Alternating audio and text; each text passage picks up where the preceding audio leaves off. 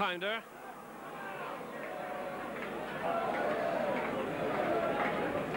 There goes Pounder. Alexander.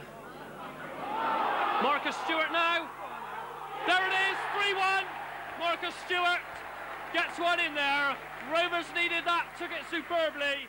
David. One of the few positives to emerge from Martin Dobson's brief and unloved reign was the league debut he granted to Marcus Stewart. Stewart moves inside the 18-yard box. They'll look for Devon White. He's got away from Garnett. It's a great effort, and it's a goal. It's turned in by number 10, Marcus Stewart. Highly rated inside the club, but virtually unknown beyond it, the former England schoolboy international scored 3 goals in his first 2 Rovers appearances. After his early baptism, Marcus remained second fiddle to top scorer Carl Saunders and only grabbed 2 more goals that season. This is better from the Rovers now. Skinner, Bob Bloomer with a good ball from Skinner. Bloomer now attacking the left side. Good run from Bloomer. Tries the shot. Stewart! It's in there! Marcus Stewart has done it! It's a beautiful goal! And the Rovers have turned this game. However, it was clear that Rovers had unearthed a diamond.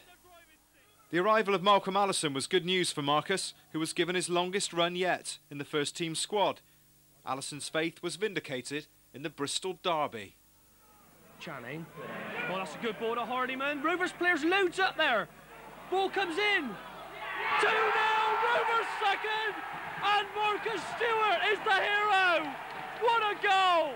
John Ward was unable to perform the miracle needed to keep Rovers up, but Marcus displayed magical talents.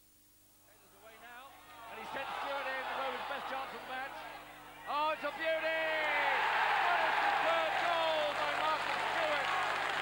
The confidence of a fine young player, knew what he was doing, and he enjoyed that.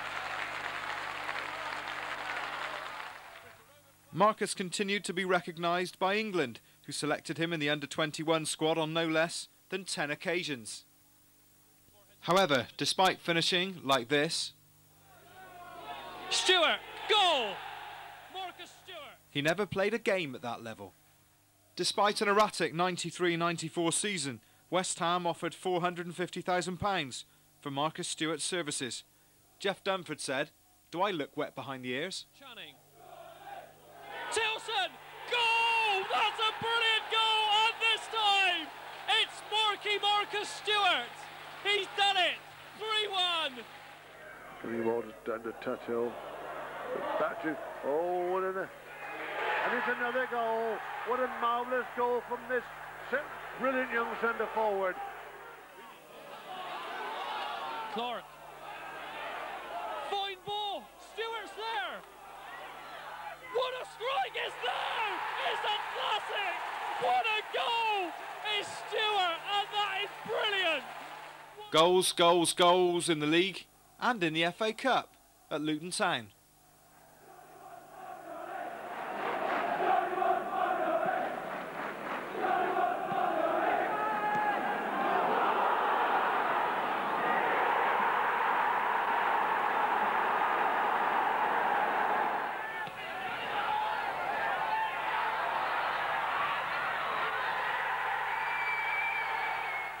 This goal at Brighton continued a scoring run which totalled 9 consecutive appearances, thus breaking Di Ward's 39-year-old club record. 2.5 months later, untimely injury and the dramatic emergence of Gareth Taylor meant that Marcus was still looking for his next goal. When he returned to the side, Rovers needed to beat relegated Cardiff to secure a playoff place.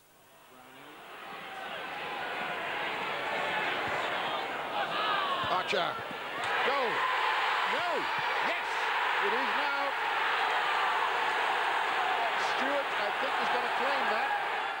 Victory over Crewe in the playoff semi-final gave Marcus the opportunity to fulfil one of his goal-scoring dreams by finding the net at Wembley.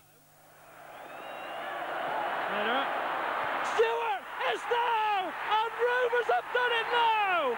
It's Rovers 1, Huddersfield 1, and it's Marcus Stewart! And a good ball by Taylor. That was quality, that pass.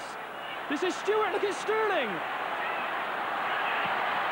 What a shot from Stewart! That was quality from the Rovers youngster there. Stewart does well. Great run.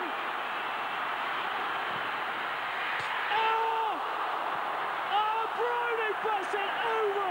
Would you believe it? Well, Stewart with a most fantastic shot.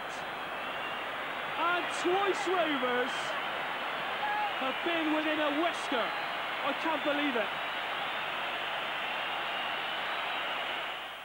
To the screen soccer boys and thousands more, Stewart was clearly the best player on the Wembley pitch and deserved to be on the winning side.